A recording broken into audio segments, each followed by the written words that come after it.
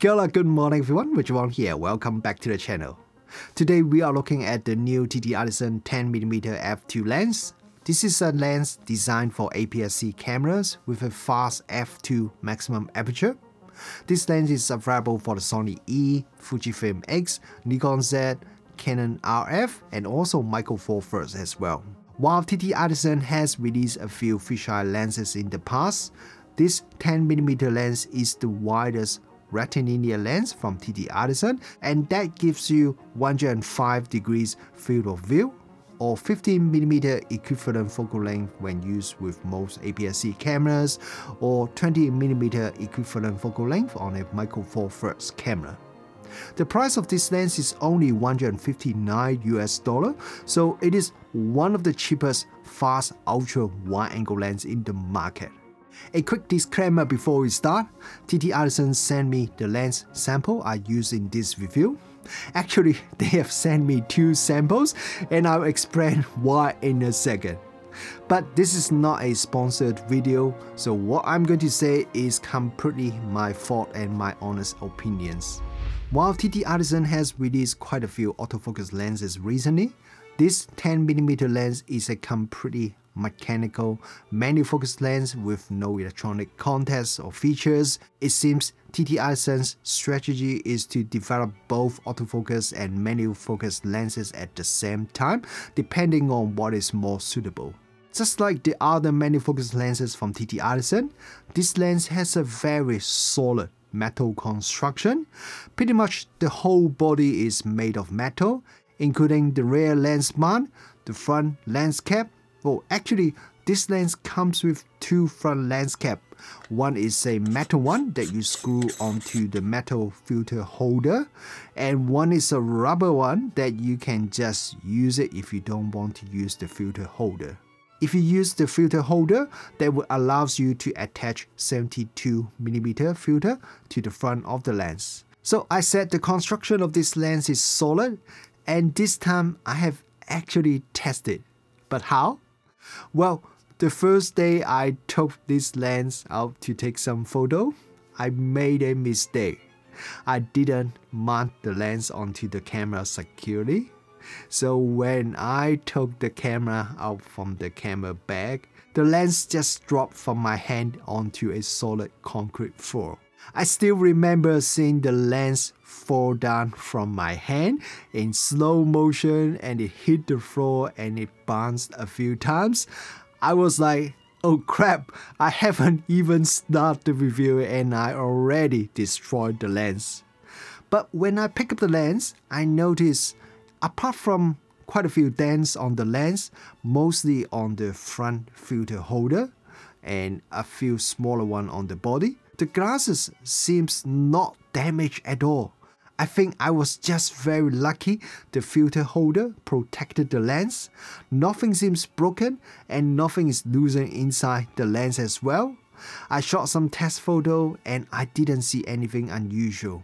So the lens survived the drop from about 1.5 meter or about 5 feet onto a super solid concrete floor.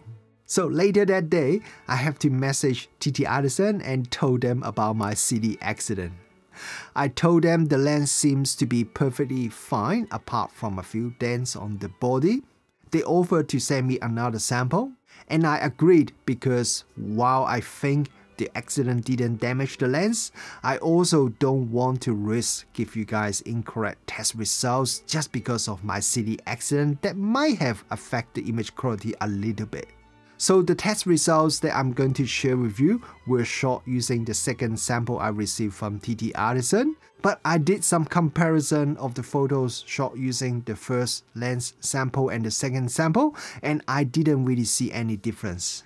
But anyway, what I can say is, firstly, the build quality of this lens is good and it can take a bit of punishment. Secondly, use the provided lens filter holder even if you are not going to use a filter, as it gives you a bit of extra physical protection. And last but not least, always check and make sure you mount the lens securely onto the camera so you won't make the same silly mistake like me. Okay, let's go back and talk about the lens a bit more. The aperture ring is near the lens mount. It has clicks, and it is 2 clicks per stop from maximum aperture f2 all the way to the minimum aperture f16. Most of the affordable mechanical lenses in the market have a variable clicks per stop design. What I mean is, those lenses usually have 2 clicks per stop when it's near the maximum aperture, but then halfway it would change to 1 click per stop. So if you don't look at the lens and just changing the aperture, you may not know whether 1 click equals to half stop or 1 stop of aperture value. But with this TTArtisan lens, it is always half stop per click. The main focus ring is pretty smooth and the focus flow is approximately 90 degrees. It is not a weatherproof lens and there's no weather seal at all. But with such a large front element and without any deep lens hood, you can't really use it on a rainy day anyway, as the raindrop will cover the front element very quickly. The weight of this lens is around 340 grams or so. While I won't say it is very heavy, it is still a bit heavier than the average APS-C lenses in the market. Now let's look at the image quality, and we'll start with the image sharpness first. If you look at the center of this photo shot at f2 with the 40 megapixel Fuji X-H2, the center is slightly soft. Sharpness improved noticeably at f2.8, and at f4 the center becomes very sharp. The center sharpness remains the same until we reach f11, when diffraction starting to soften up the image a bit. And if you look at the corner, at f2 the corner is quite soft. Stopping down the lens will gradually improve the corner sharpness, but we have to stop down to f8 and the corner sharpness becomes decent. We have the best corner sharpness at f11. The minimum focus distance for this TTArtisan lens is 25 cm or just less than 10 inches. Sharpness at f2 when shooting at minimum focus distance is acceptable. Sharpness would improve gradually as you stop down the lens.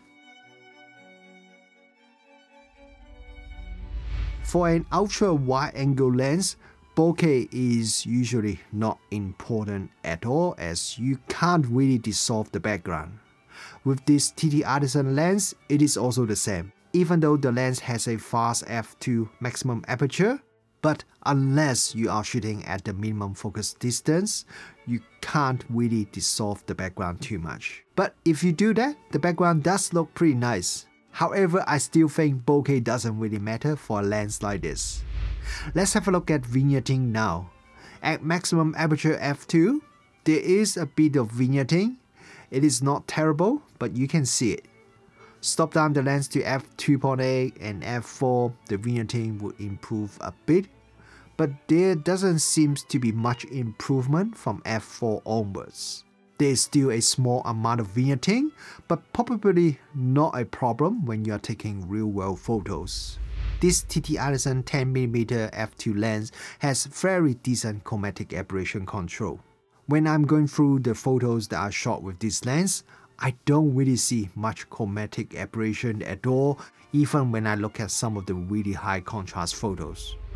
Ultra wide angle lenses would quite often have quite a lot of distortion. And these days, a lot of lenses would just rely on software correction to fix that. With this TTArtisan lens, since it has no electronic contacts, the camera cannot apply distortion correction for you when you are taking photos. But if you look at this photo, I think the amount of distortion is still very acceptable. And if I apply a +8 distortion correction in Lightroom, and it would get rid of most of the visible distortion from my photo.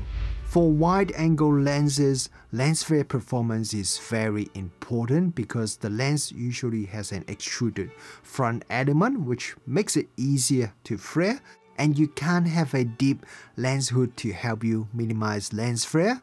So I was a bit worried because a lot of the TTArtisan lenses that I reviewed previously, they have pretty average lens flare performance, but fortunately, the lens flare performance of this TTArtisan 10mm lens is pretty decent. Even when I'm shooting into the sun, the amount of lens flare is usually at pretty minimal level, and the worst I could get would be some lens flare like this, but this is like the most extreme case, and even with this extreme example, contrast remains at pretty acceptable level. Next, let's have a look at the Sunstars. With this TTArtisan lens, you only need to stop down to f2.8 and you can already have some reasonably sharp 8-point Sunstars. Stop down the lens slightly further to f4 and the Sunstars become super sharp and long. So this is a great lens if you want to have some nice simple 8-point Sunstars in your photos or videos. And let's have a look at focus breathing now. When changing focus between 1 meter and infinity, there is virtually no focus breathing at all. Even when I change the focus to really close distance, to 0.5 meter or even minimum focus distance, there is only very small amount of focus breathing. This lens has probably the smallest amount of focus breathing among all the lenses I've tested over the last year. $159 is really not a lot of money for a 10mm lens with f2 maximum aperture. And I think TTArtisan has delivered a pretty decent lens that definitely worth $159.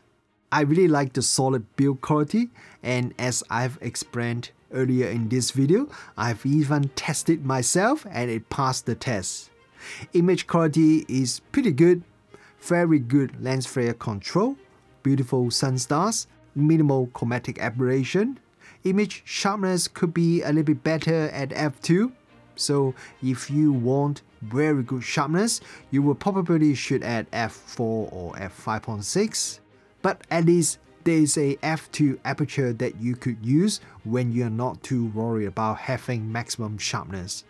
For example, if I use it to shoot some wide-angle portrait photos, I would be perfectly happy to shoot it at f2. But if I use this lens to shoot landscape photos, then I would probably shoot at f4 or f5.6, not just to get sharper image, but just help me to get a bit more depth of field to cover both the foreground and background. So this TTArtisan 10mm f2 lens is not a perfect lens. I would be lying if I say it is perfect, but I think it is really good enough for most usage. And for only $159, you are getting a lot of value from this ultra wide angle lens.